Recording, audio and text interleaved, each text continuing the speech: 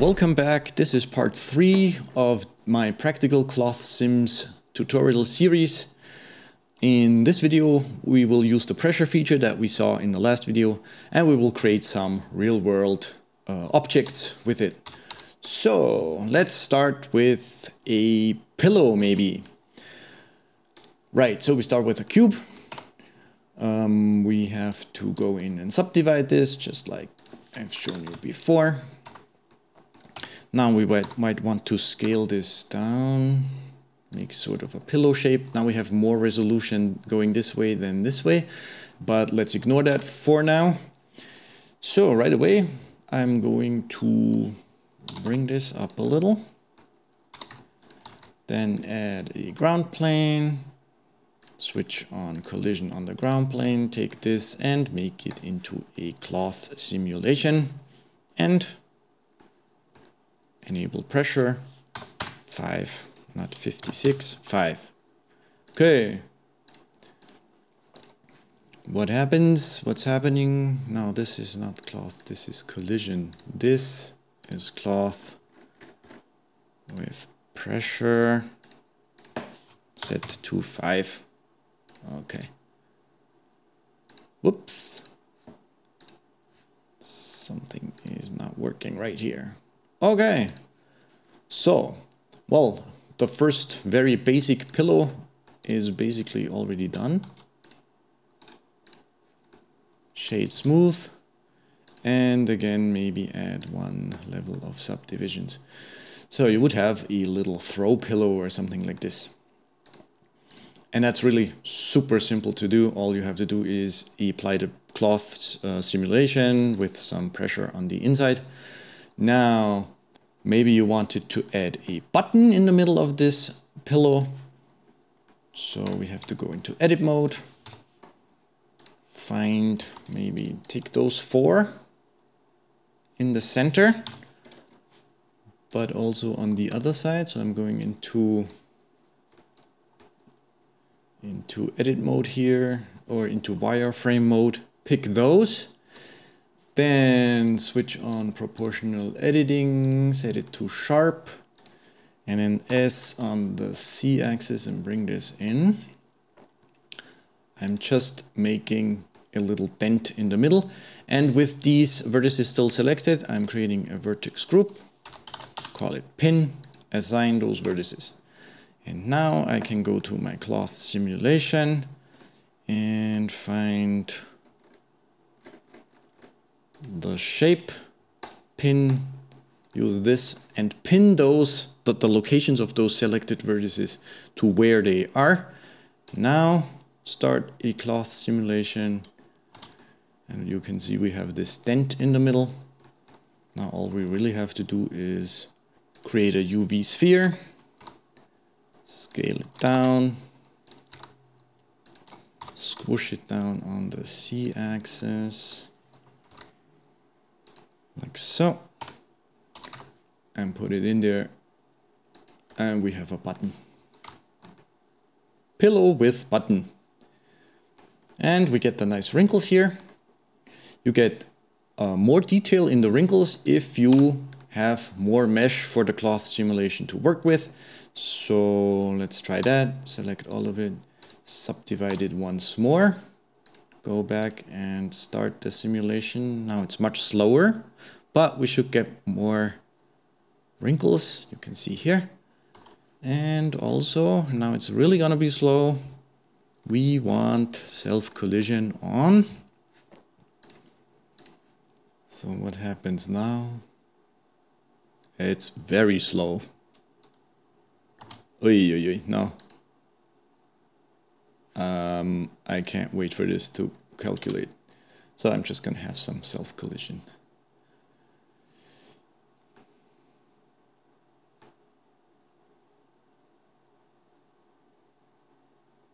You get the idea. With more mesh to work with, the cloth simulation can calculate nicer and more wrinkles. Okay, so we have a pillow. Pillow is done. You could use this for throw pillows, like maybe this one, or you could use this for a couch, you know, for the cushions. and you don't need to do any sculpting. It's just a very, very fast, simple cloth simulation. Okay, let's make a hot air balloon. So I go into front view. I found a reference image online. I'm just going to drag and drop it in here. And it's also not straight. Rotate. The quality is not very good of this image, but that doesn't matter. I just need it for the shape. Trying to straighten it out so that the axis here is in the middle and down here. And then the perfect mesh for this is going to be a UV sphere. Right, because it already has all these lines going down like this from the North Pole to the South Pole. And that's basically what the hot air balloon looks like. So let's bring this up, and now we're gonna go into edit mode, scale it up to the width, enable proportional editing up here, and then try and shape this thing. Go to wireframe, GC. With the mouse wheel we can change the radius of the influence basically for the proportional editing. Then I'm gonna take this bottom one and pull it down. Okay, and now still with proportional editing, I will probably take this loop, scale it in like so, and take this loop, scale it in. So I'm just gonna try and get the shape right, like this, and take these, pull them down a little, take all of these and remove them. And I'm just gonna take this down here and shape this like so. Okay, that looks pretty good. You can spend more time if you want. I'm also going to take this edge loop and pull it down here, scale it in, turn off proportional editing, scale it in, because it looks like this whole part down here is perfectly round. So I'm gonna take those, go over here to the vertex groups, add a new vertex group, rename it pin, and assign these vertices. Okay, that looks pretty good. Then I can switch off the empty, go to top view, and now I'm going to do this. I'm gonna select this edge loop, going all the way down here. Okay, and then this one, and this one. And then I will go 3, the fourth one, 3, the fourth one, leave 3, take the fourth one, and just keep going all around here so that I can then use the pressure feature. This one, 1, 2, 3, and in the middle here. Let's see. So we have all these loops selected. Now let's add those also to the pin group. I don't like it. I don't like it. There's something weird here. I still have to shape this a little, make it a little rounder. Yeah, that looks better. And now we go over here. Over here. Turn this into a cloth. Go all the way down to the field weights. Turn off gravity so it doesn't float away. Then we go to the shape here and pin our group. And we have to enable pressure and give it, I don't know, pressure of 10. Now when I hit play, we get this. Already looks like a hot air balloon. Very nice. So if we want more of this effect, we can turn the pressure up, hit space, and it goes and pops out, which is cool. Also, I think I'm gonna go to the first frame, go into edit mode and remove this vertex up here. Hit spacebar again, because then we can go in here and just add a single face at the end if we want. Now the cool thing here, we can shade this smooth. If we don't have enough geometry, we might want to go back into edit mode and maybe subdivide it once more. So we get a nicer surface here. And well, the cool thing here is that we started with a UV sphere, so this is perfectly UV unwrapped now, and you can very easily add like a logo or your texturing. But well, that's the basics of creating a hot air balloon with the pressure feature and the cloth simulation. Now we're going to create a beanbag chair. So let's delete everything, get a plane in here, turn this into a collision object. And then for the beanbag chair, we have several options. We have the UV sphere, but that usually has the issue with that pole up here. And if you want to use a subdiv modifier, this usually gets very ugly. The other option would be an icosphere, but that's just triangles, which is really not good if you want to add a subdiv modifier. So I think the best solution for this is to use a round cube. There's two ways to do this. You could add a cube and then use a subdiv modifier and subdivide it a bunch of times and apply it. Then you have a base, almost a round cube.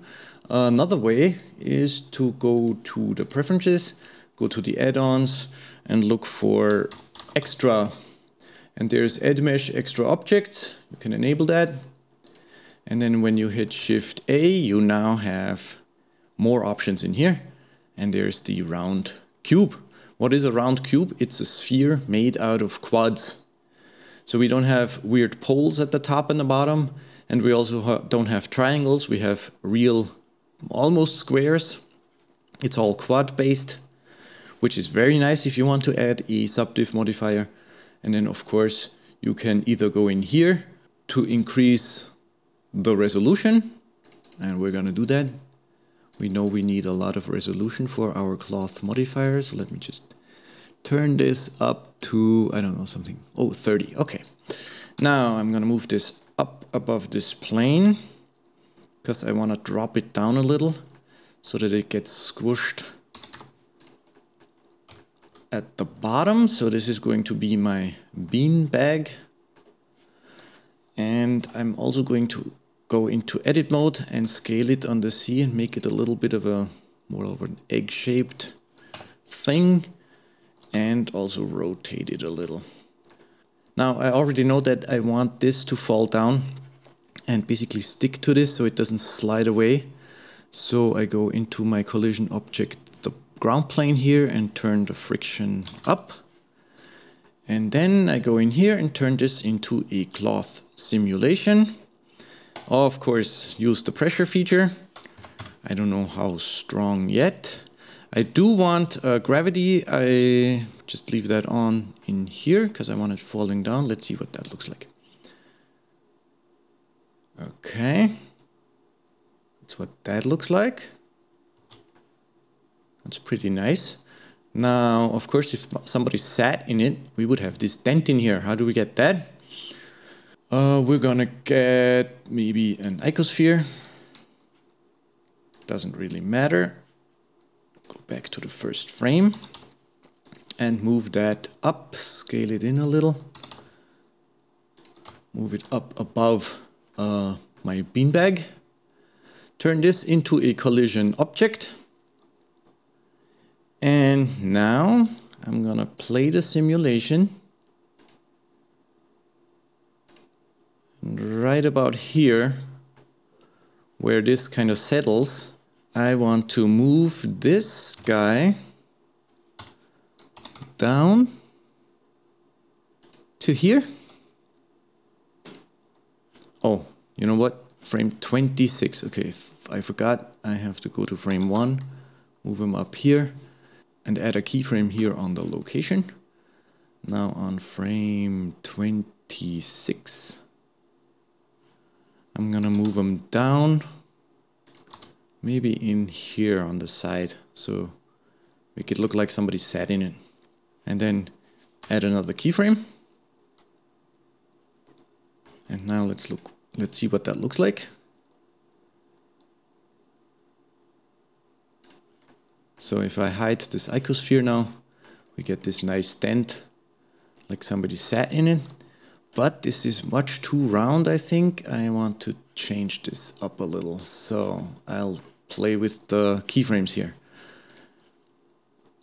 Basically on frame 25, I'm gonna move them up and add a keyframe here. And then just 1, 2, 3, 4, 5 frames later, I'm gonna move them in and add another keyframe. So we get this animation, which just pushes it in faster and probably gives us nicer looking wrinkles. Yeah, that looks pretty cool. So we have a beanbag chair. Somebody sat in it. And we have the nice wrinkles, and it's all still quad-based topology. I'm gonna set the end frame to 50 and quickly bake this. Go to cache, end frame 50, and hit bake. Okay, now if I go to frame 50, this is the beanbag chair that I have, and I can add a subdiv modifier to get more detail in here. Nicer wrinkles, and it still looks very nice because it's all still quad based because we used the round cube. Now all you have to do is give it a material, give it a color. I don't have any lights in here, but that doesn't matter. Turn down the roughness a little, or keep the roughness and turn up the clear coat. Now it looks really plasticky. Well, you get the idea. We used the cloth simulation to create an asset for architectural renderings, maybe a beanbag chair, all done with just very simple cloth simulation and 2 collision objects.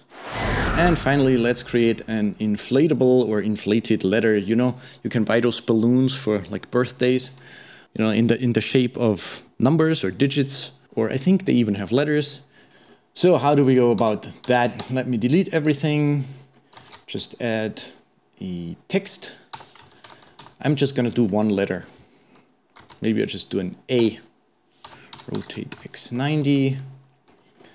Now we can go in here and take the geometry, bevel this and extrude it a little.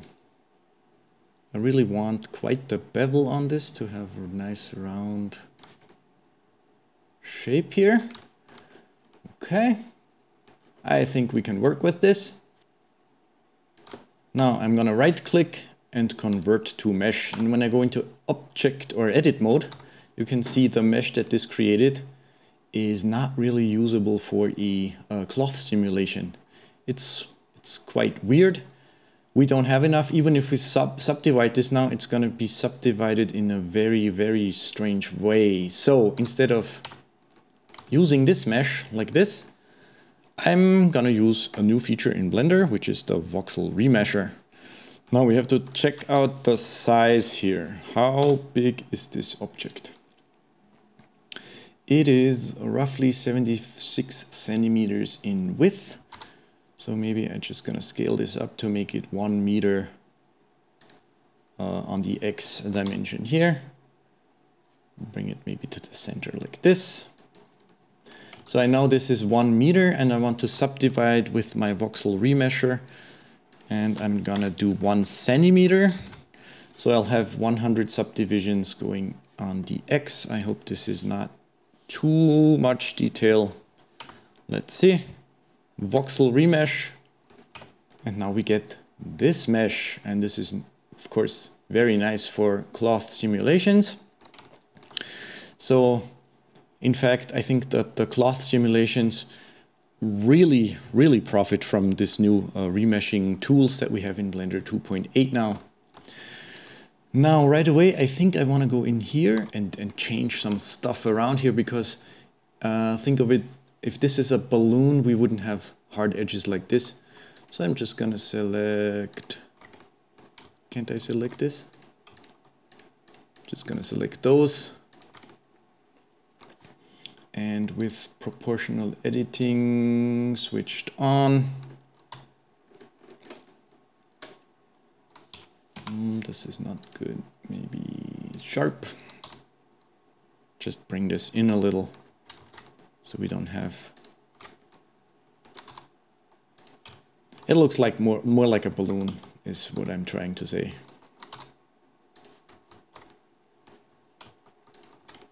Okay. Like so. Of course we can do this up there too. Now, how about we create a crease down the side here? So what do we want? We have to take this edge maybe. We don't really have one that's going right down the center. That doesn't matter. I'm just going to take this one, or maybe this one. And then I hit Alt S, which is a scaling on the normal. I'm still in proportional editing mode, so I'm using the mouse wheel to take this down to a smaller circle and bring this out just a little bit. So we get this like it's made out of two pieces stuck together. Okay, so let's see what that looks like if we now go into a cloth simulation, apply pressure, and also I'm gonna switch off gravity so it doesn't fall down, and hit the space bar. And there we go. This is what we get. Our crease kind of almost disappeared. Maybe we should use some pinning for this. Let's see, let's play this out a little. This is what it looks like. Okay, looks kind of cool. Now let's go back into edit mode and maybe pin a few of those on our crease. So I select random, go down here and choose deselect. So I'll just keep, I don't know, 25%. Oh no, I deselect 75%. So I just have a few of those selected on the crease. I'm gonna create a new group, vertex group, assign those selected ones, and let's see what that looks like now if we apply pressure. Oops, of course I have to pin this in my cloth simulation. So what do we get now?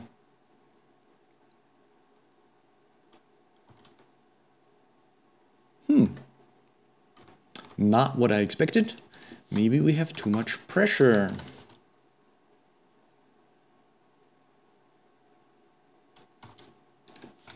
So let's play with these values a little.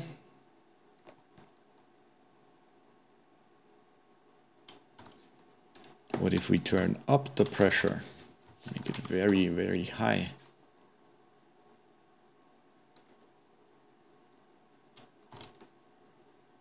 Okay, now let's try something more radical. Go in here and subdivide this so we get much more mesh data. And then let this render out, or simulate out.